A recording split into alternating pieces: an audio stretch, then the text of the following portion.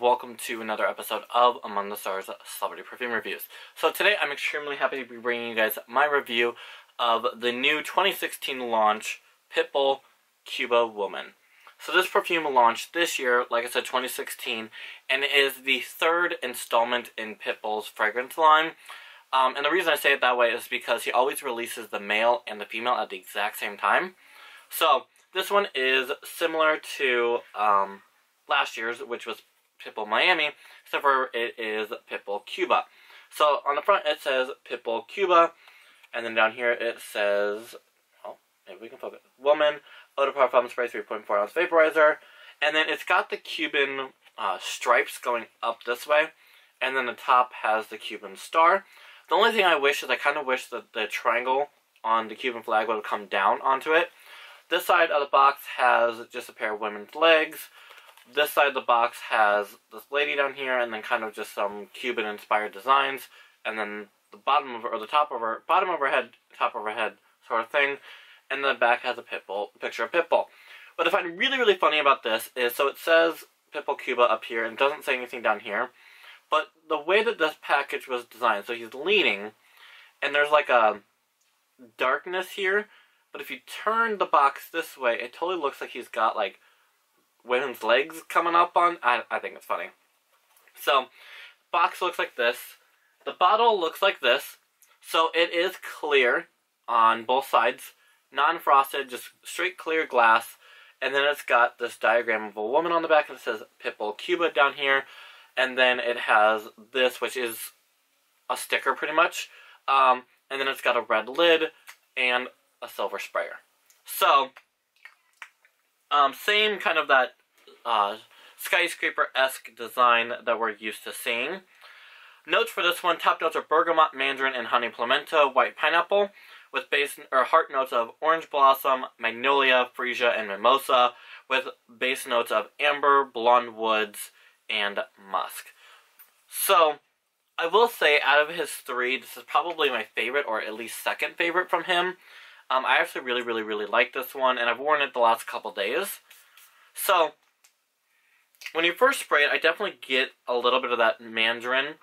It definitely has kind of an orangey opening.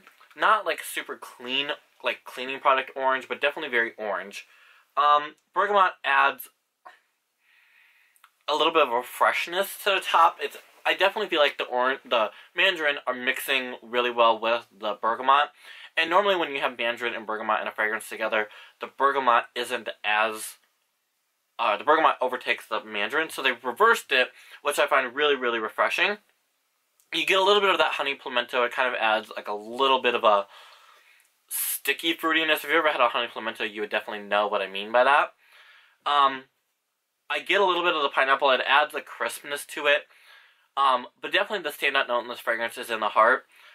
I get a little bit of the orange blossom. Definitely, I feel like it's kind of adding a little bit of a floral orange to the fragrance. But I definitely feel like that mandarin, you can smell it a lot. Then we get down to the magnolia and the freesia, which both just kind of add a girly feminine to this fragrance. I don't think one is more picked out than the other. They're definitely both very much there, and you can smell both of them. But the mimosa is the standout note of this fragrance. It has a similar, like, they're not similar. I don't want to make it sound this way, because I don't want it to be like, oh, this is a dupe of. It's not.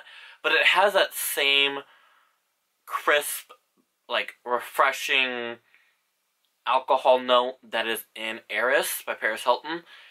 But they don't smell the same. This is definitely more fruity and more tropical. But the mimosa adds that same kind of crispness and edge to the fragrance that Eris has. As it starts to dry down, though, I definitely think the musk, it's not super musky, and it's not super amber heavy. This whole fragrance is very light, and when you smell it, it's definitely something you would think would be more of an eau de toilette than an eau de parfum, because it is a very light and fresh fragrance, but definitely very fruity. On me, it lasts, I would say, about 5 hours. I wish it lasts a little bit longer. It lasts about 4 to 5 hours.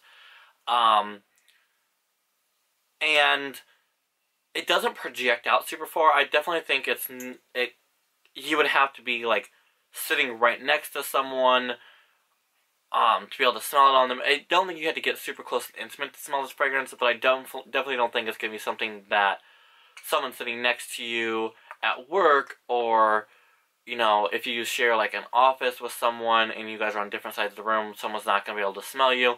I definitely think they'll catch a whiff of you if you walk by, but it's not going to be one of those fragrances that people, it's not a statement fragrance that people are going to know you're wearing a fragrance. Like, this is just very light and fresh and feminine and pretty.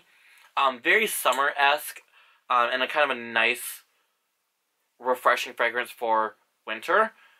Even though, like, Cuba and stuff like that, they're still in a warmer climate because they're closer to the equator. It's still a nice, like, I would say this fragrance would be really, really well in, like, the spring and summer, in that kind of, like, late 60s, 70s range. I definitely think it would work really, really well in there. So, there you guys go. There is my review of Pitbull's Cuba Woman. As always, guys, thanks so much for watching. Follow me on Twitter, Perfume, and Instagram, Among the Stars Perfume. Links are in the description below. And don't forget, hit the bell symbol. It helps me out, lets you guys get notified when I'm getting videos. Hit the thumbs up button if you like this video, because that also helps me. And request videos. I'm definitely going to, like I said in my previous video, I'm definitely going to try to get better at doing videos at least every Friday for you guys. If you guys won't get one, if you don't at least get one, you'll get two as well, if that makes sense. So, we'll see what happens in the future, and definitely some fun things coming up. So, as always, guys, thanks so much for watching. Bye.